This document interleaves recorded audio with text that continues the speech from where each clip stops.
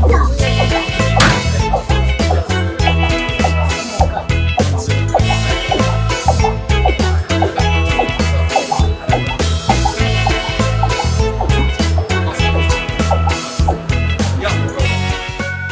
everyone! Today we have come to CafeRes in Yokohama, which is one of the largest trade shows for cutting-edge technology in the food industry. So this exhibition is full of Japanese companies from all over the country, food and technology based, showing off some of the highest quality boutique food goods. And also there's some kind of crazy entertaining robots that might be serving you food sometime in the near future. Mm-hmm. And the best part is that we get to try a bunch of food samples. Yeah, luckily I didn't eat breakfast this morning.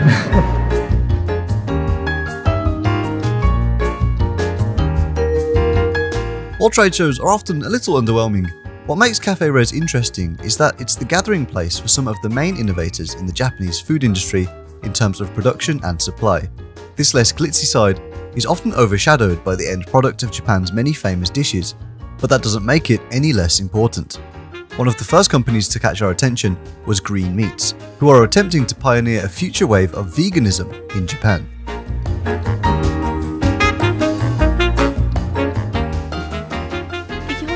原料メーカーさんからいろんな原料を取り寄せて、その中でどういう組み合わせがいいのか、どういうふうに組み合わせたらお肉っぽくなるのかっていうところを開発を行ってまして、全くわからないというふうにお声をいただいておりまして、今回こちらのボードにも美味しいというふうにお声をたくさんいただいておりますので、現時点だとやはり健康志向の方が多くいらっしゃるかとは思うんですけども、そこからまた環境配慮だったりとかもこの近年で言われてますので、その2点とあと動物愛護といった観点で、関心を持たれている方が多いかなと思います。Overall looks pretty good.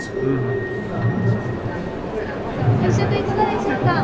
お肉を使っていないナゲットバーガーソーセージ。It's pretty nice. It tastes like I don't know if you've ever tried like a Polish sausage before. Oh yeah. But you know, coming from a Polish family, you know, I got exposed to a lot of this, but it's got that kind of taste to it, the spices or whatever. But the texture's like a bit more chewy maybe than like a hot dog. It's nice.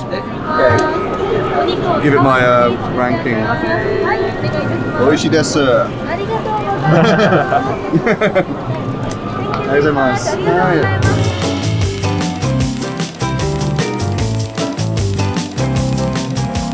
Cutting meat production is one of the most important steps we can currently take to reducing global greenhouse gas emissions, so it was great to get some insight into the work that Green Meats is doing. Perhaps even more important though is finding new and imaginative ways to serve up ice cream.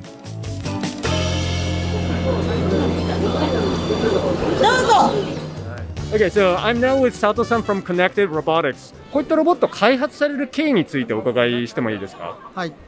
もともと調理を中心とした、ロボットを作るっていうことで、たこ焼きだったり、こういうソフトクリームのロボットを作ってるんですけれども、見て楽しい、食べて美味しいものをロボットで実現したいという思いがあって、可愛いこういう犬とか恐竜のロボットを作ってます。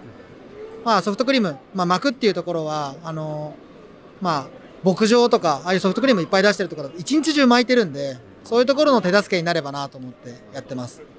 なるほどですね。で、特にやっぱり今このコロナの状況の中で、やっぱり無人化っていうところがより注目されているんでしょうか？そうですね。今非接触とか、今コーンお客さんに乗せてもらうようになってますけど、もっと自動にできないかとか、そういうニーズは高まってるので、例えば券売機との連携とか、コーンもロボットが自分で取るとか、そういう仕掛けをこれから足していきたいなと思ってます。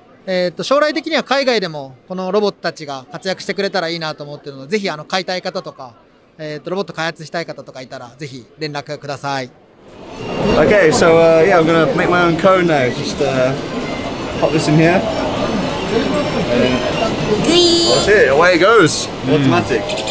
Check this out. ソフトクリーム。ソフトクリーム。And he pulls it down. Hey. どうぞ。ありがとうございます。Look at that.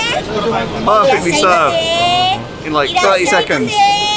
Good job. And I'm pretty excited. The first ever robot served ice cream I've ever tried in my life. It's good, yeah. It's just regular soft serve, but the delivery was far more entertaining than what I'm used to. Yeah, it was. Pretty big as well. It didn't cost a thing.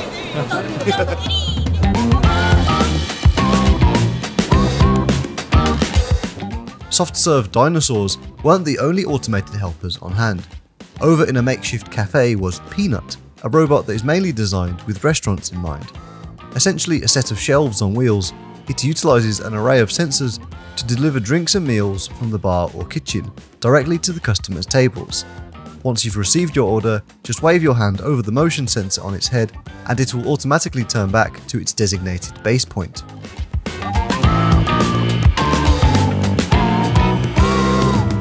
Innovations in technology don't always need to be robotic though. This is perfectly demonstrated by the company Kajuta, that has designed a new type of fruit juice machine that operates using an ingeniously simple mechanism whilst yielding highly effective results. So this machine works out of two parts, this scissor part and the main part, body part. And you're just gonna combine together and you are ready to use this. Okay, so you're gonna first take out of the core part, or the oranges, grapefruits, and lemons, and you're gonna squeeze out of the core, and it looks just like this. So you're gonna put this scissor part into this core, and when you put this wheels down, it works like this. So the scissors getting wider and wider down there. So it seems like cutting down all the fruit part and making it into juice. And it takes only like 3 or 30 seconds. And this is very fresh because we take out of the core just before we serve. It's very fresh and also it doesn't oxidize over time, so it's really good. And now we are ready to serve. So this is, yeah, my first try of the freshest orange ever. Oh my god, that's so good. Right? That is so good.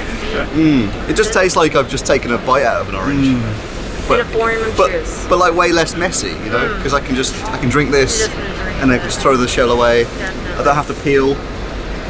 I need to get one of these installed in my house. This is amazing, yeah. Yeah, so to me it looks super eco-friendly because you're not using any plastic cups, right? Yes, we don't use any plastics. First of all, the cups, we usually use cups for drinks, but we don't because the shell of the fruit itself becomes the cups and we serve using that shell, so no plastic involved in that. And the straw itself, looking like this, is a biodegradable straw that goes back into nature, so we don't need to use plastic for the straws, and that's what we stand for as an organic company. And that was CafeRes 2020. There was certainly a lot on show, and I'm left wondering how long it will be before robot waiters and vegan meat become commonplace in restaurants all throughout Japan. If you enjoyed this video, then please be sure to give it a thumbs up and subscribe to Ryutokyo for new videos every single week. Thanks for watching, and we'll see you again in the next video.